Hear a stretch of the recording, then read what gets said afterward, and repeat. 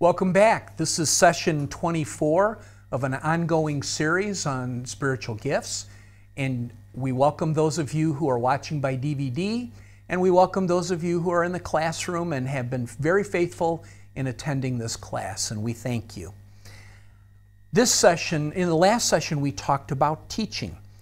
And teaching is my gift, and I spent some time, probably more time than on the other gifts, talking a little bit about teaching is making clear what a teacher has read in the Bible, so clear that people understand it and they can apply it to their lives. We also talked about how the Bible warns teachers not many should be teachers, because if you are a teacher, you will be held to a stricter standard when you are standing before Jesus and being judged. So it's a very sobering thing for teachers to recognize that, yes, in fact, there will be a day of reckoning where we had better be teaching the truth and not have been false teachers. Well, in this session, we are going to talk about a very controversial gift. And in fact, in the next one, we're going to continue our discussion because they go in hand. This session will talk about the spiritual gift of tongues, and we're also going to talk next session about the spiritual gift of interpretation. You're supposed to have both of those present if the gift is ever used. Later, I will talk about the controversial nature of this gift, but for now, I am going to just begin, as we've done before, to talk about the verses that it's mentioned, the Greek word it comes from, the meaning of it, the definition, the purpose, and the role. When we get to commentators, I'll make comments on how controversial this gift is in the church today. Well, if you will open your Bibles to 1 Corinthians 12, we will be in 12, 13, and 14 during this session for the most part.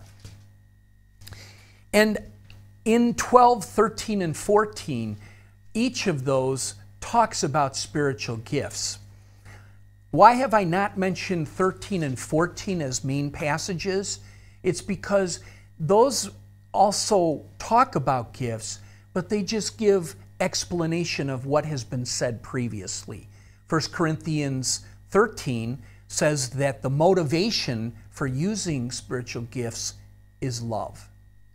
And in 1 Corinthians 14, it gives some warnings about using the gift of prophecy as well as the gift of tongues, and it compares the benefits of those two. So we will spend an entire session on each of those in the future. On the chalkboard here, you can see some symbols. There's a star and a large box that's open, a smaller box that's filled, a crazy symbol, a large diamond, another crazy symbol, and then a small diamond. Now, I have to tell the people in the classroom, this reminds me very much of looking at Russian words. As I walk through the streets of Russia and I see the signs, it just looks like nonsense to me. You use a different language than we use in the United States. You use a different alphabet. Many of your letters are not letters that we use.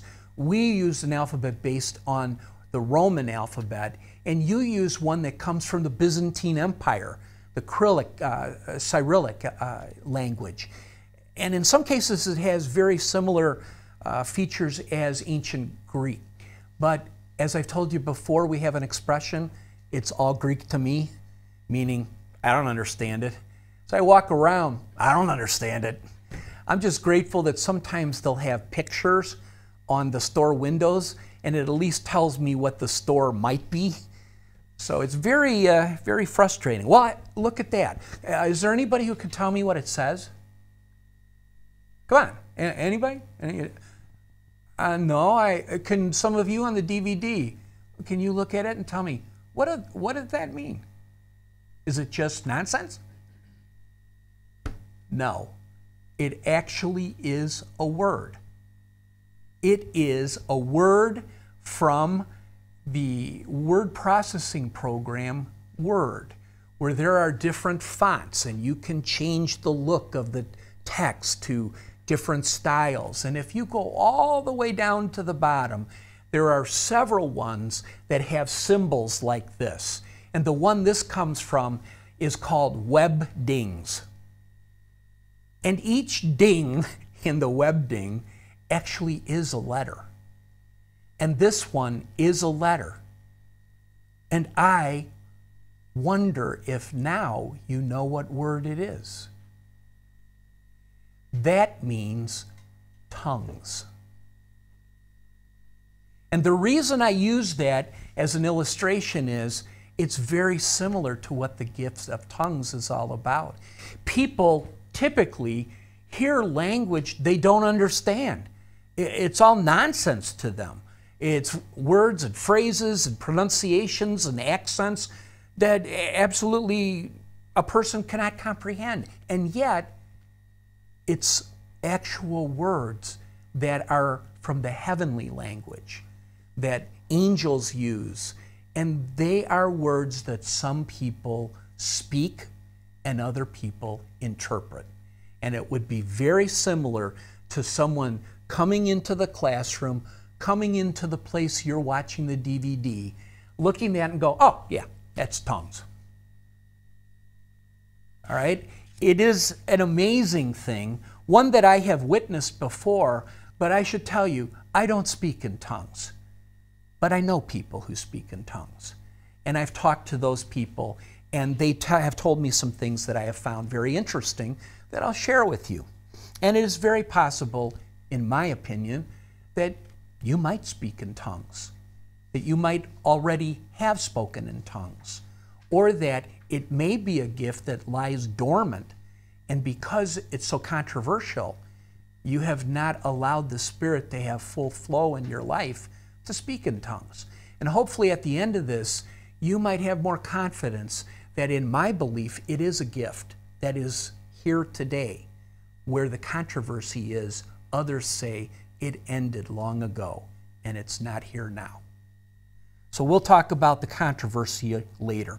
Let's go in the Bible to where this word is actually used.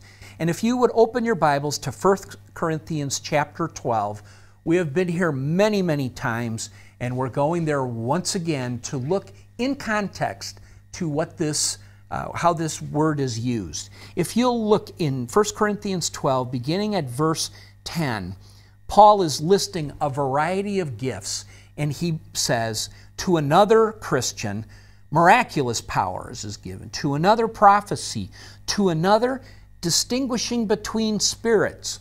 That's the gift of discernment we've talked about before. And to another, speaking in different kinds of tongues.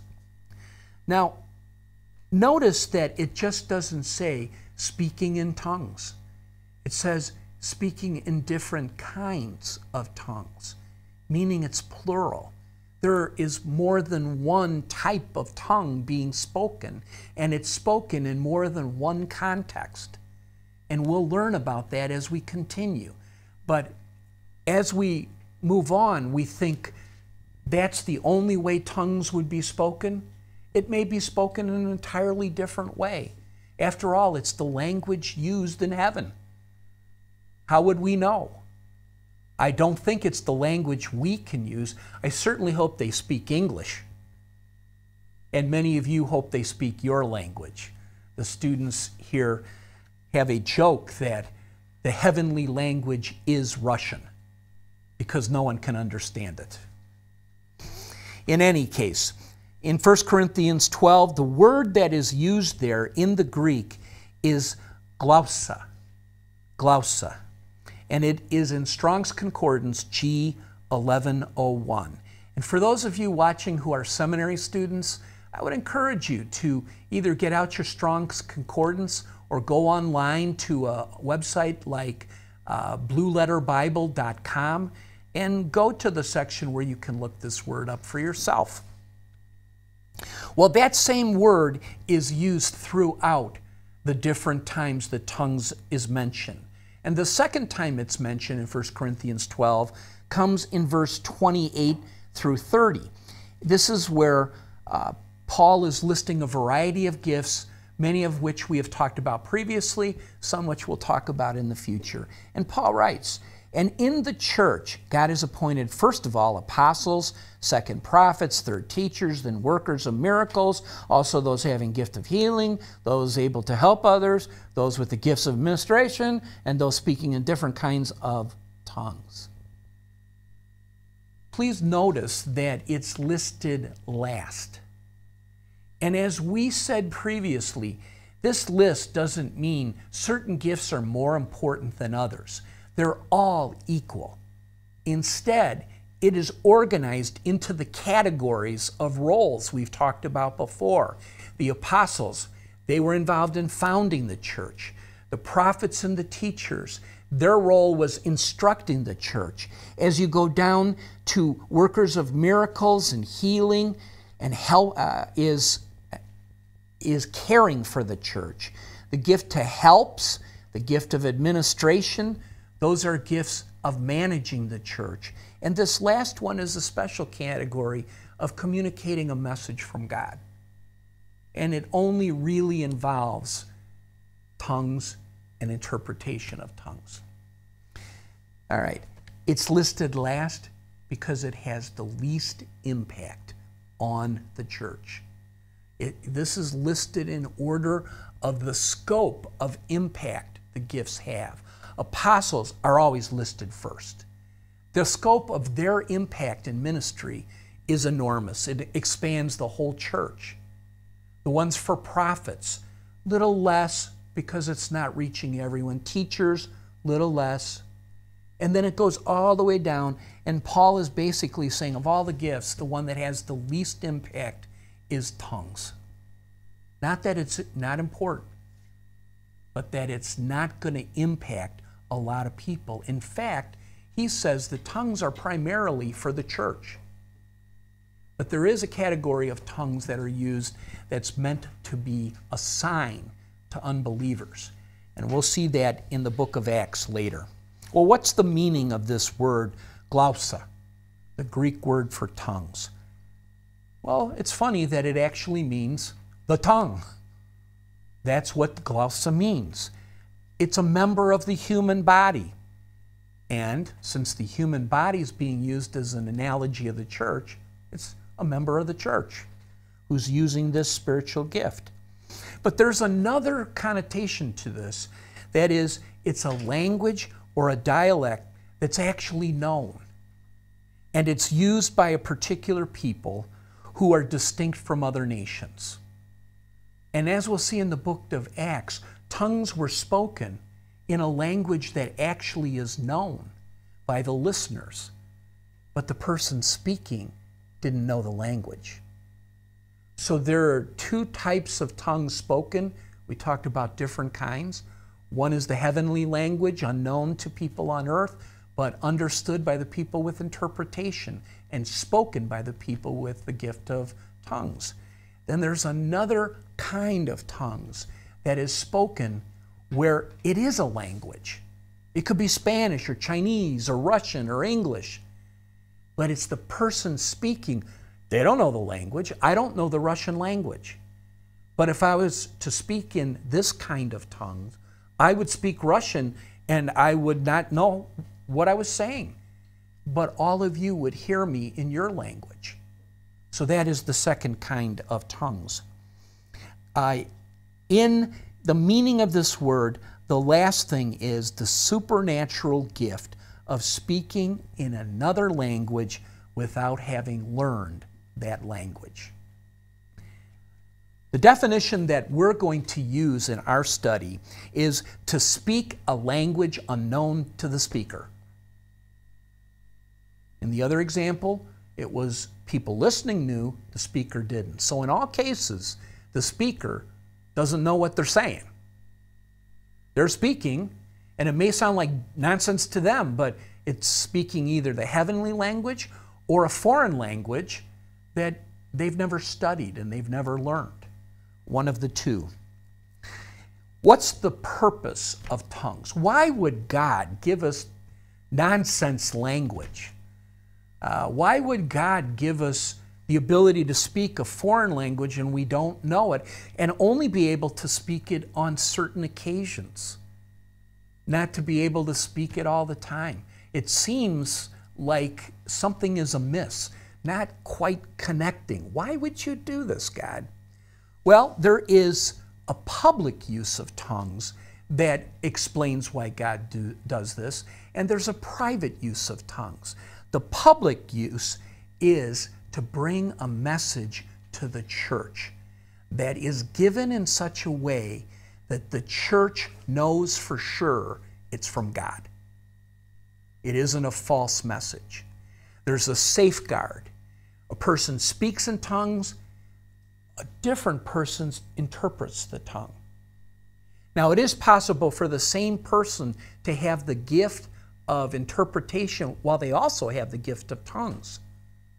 But God will authenticate His message, thereby giving His stamp of approval on what was shared. It really was from God.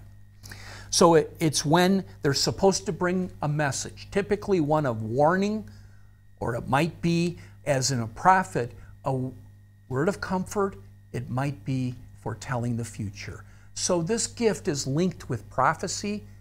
It's prophecy spoken in another language, unknown to the speaker. And it is a message from God. The second use in a public setting is not to give it at church a message, but it's to be used as a sign to unbelievers. Often this is used out on the mission field, where you might be in Africa and you speak in a sudden language that you would not know. When I was in Angola, they speak Umbutu. Umbutu is a tribal language known by just a few. I don't know that you're going to be able to go on Amazon.com and get a book in Umbutu. But Umbutu would be a language that if I was there and God called me to preach the gospel and gave me the supernatural ability to speak in Umbutu, naturally those people would hear it and understand it. So that's the second use in public. How about in private? Many people speak tongues in worshiping God in their private time with God. It isn't that they go, all right, let me speak in tongues, and then I'll pray, and then it is in the moment, in God's anointed time, in His kairos. The Holy Spirit comes and empowers the believer to speak in a heavenly language of constant praise and worship to the glory of God. And I know many people who use tongues in private worship. Truthfully, I don't know anybody who speaks in tongues at church. I don't have too many friends who go to the charismatic church or who are Pentecostal, which we associate with tongues. But they speak it, they interpret it, so I believe there must be something to it. But there is a caution. When speaking the heavenly language, you are never to speak it in the church unless an interpreter is present. If you sense a message is being given, you stand up and you start speaking in this language that is nonsense to most, and nobody's there to stand up and interpret, the Bible says, stop speaking it. If you would look at 1 Corinthians 14 and go down to verse 27, you'll see that explicit command from God. And he's talking about orderly worship here in this chapter. He says, "What then shall we say, brothers? When you come together, everyone has a hymn or a word of instruction, a revelation, a tongue, or an interpretation. All these must be done for strengthening the church." That's the purpose. "And if anyone speaks a tongue, 2 or at most 3 should speak, one at a time, and someone must interpret. If there is no interpreter, the speaker should be quiet in church and speak to himself in that language about God." So very clear in terms of that restriction. Well, what's the role then of tongues in the church? Well, this is, as I mentioned before, communicating a special message to God and then someone interpreting it so people can understand that special message from God. Now, I'm not going to go to the commentators this time. I'm going to deviate just a little bit because I want to talk about how controversial this gift is and how many times it keeps the body of Christ apart. Like evangelicals, they look down on the charismatics and the Pentecostals. How could you people be so wrapped up in that gift stuff and healing and miracles and all that? And then the people who are in Pentecostal and charismatic church, they look at their brothers and sisters in the evangelical church and say, why aren't you extending grace to us? Why aren't you believing that God is moving in our community, perhaps in a different way than yours? Instead, friction between those two groups, fights over what it means, what it doesn't mean, is it present, it is not present. Sometimes I think when we get to heaven and we stand as a community before Jesus, he's going to go, why did you guys fight about such stupid stuff? Why'd you fight about tongues? Why'd you fight about healings? How come you fought over whether somebody should be baptized, immersed in water, or whether it was okay to sprinkle water on them? That wasn't the point of the gospel. The point was people need a Savior. They needed me. And you were to tell them Jesus is the only way. So in some ways, I think these arguments are pointless, but they're also human. We are sinners. We always fall short. We always want to think our way is the right way, and that if everybody would just follow our way, the world would be a much better place in which to live, for me. Of course, it wouldn't be a better place for the other people. Even a small contribution can make a big difference. Jesus fed 5,000 people because of a little boy's 5 loaves. Regardless of the amount, your contribution is very important and greatly appreciated. Visit us at tvsseminary.com. So, the main argument is tongues a gift for this generation of the church? Or did it cease to exist at an earlier time? And it all comes down to an interpretation of some key verses in 1 Corinthians 13. So if you just move back one chapter, the great chapter of love, and you look right at the end of the chapter, I'm going to go from 8 to 13. This is the section that people disagree on and creates the friction. And I'll explain that difference of opinion after we hear the verses. Love never fails, but where there are prophecies, they will cease. Where there are tongues, they will be stilled. Where there's knowledge, it will pass away.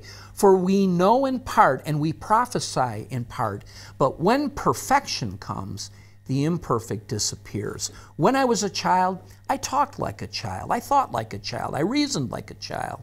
When I became a man, I put childish ways behind me. Now we see but a poor reflection as in a mirror. Then we shall see face to face. Now I know in part, and then I shall be fully known. I shall fully know, even as I am fully known. And then the great summary of love. And now these things remain, faith, hope, and love. But the greatest of these is love. Which is ironic, since right before it is a passage that we're fighting about. And then right at the end, but the greatest of these is love. But I don't love you because you don't believe the way I believe. Pretty ironic, don't you think? All right, so here's what people think about who are in the charismatic Pentecostal church. They look at the verses that say prophecies will cease, tongues will cease, knowledge will cease, and they say, how much clearer could it be? They ceased. They believe that in those, the gift of tongues was only needed by the first generation church because they had no Bible. And because the people who were hearing the gospel, they needed to have an authentic way to know, to verify this is from God. So tongues was a way to do that. And therefore, tongues, when the Bible came around, they weren't needed anymore. So they went away. That's their view.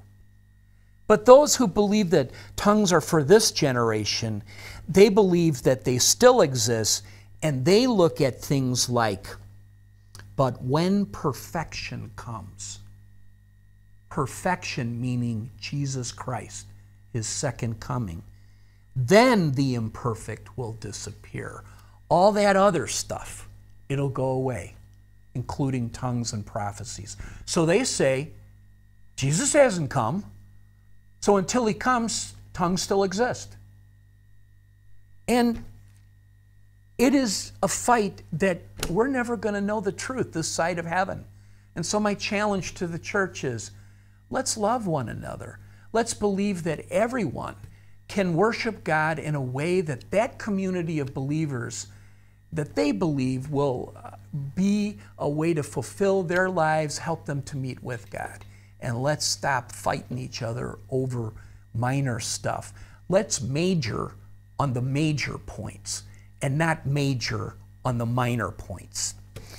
The second kind of argument is on the kinds of tongues. We talk about private worship, public worship at church, and evangelical worship.